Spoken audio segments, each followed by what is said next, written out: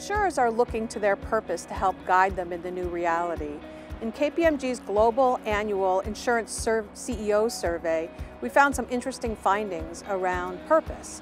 For example, 3/4 of insurance CEOs said that their purpose provided a clear framework for effective and efficient decision making.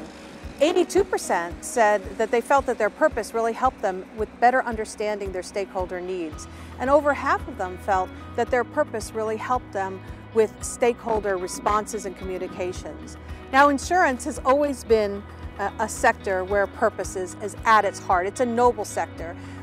It's all about protecting people, businesses, and communities in their time of need. But purpose is so much more than just a business imperative. It's the reason that a company exists. It's the guiding light for the decision making that companies take. We've seen some great actions happen during this global pandemic in the insurance industry. For example, one insurer in Asia had been investing in developing a platform, and they used that platform to make it available widely to connect healthcare providers and customers, especially in remote locations. Many health insurers, for example, gave COVID testing for free or even some reduced cost sharing around COVID treatments.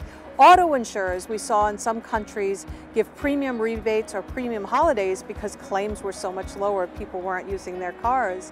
And then both P&C and commercial writers started to look at their claims processing and look for more digital solutions to help enable faster and efficient claims processing.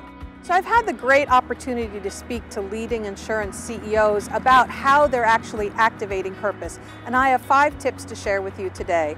The first is about communications. It's all about clarity and frequency of communications, as well as a wide variety of communication methods to be used. The second is training your leaders.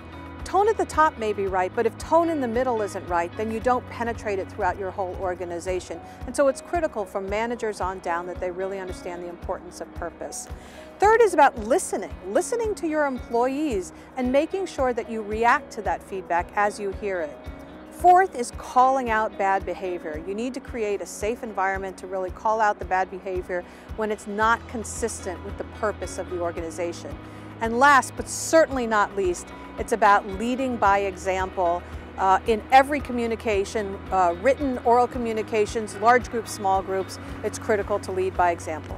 Look, there's no silver bullet when it comes to activating one's purpose, but it starts with making sure your employees and the managers really understand the purpose, and then making sure that the decisions are being made in line with that purpose, and from that you can really add value to your organization.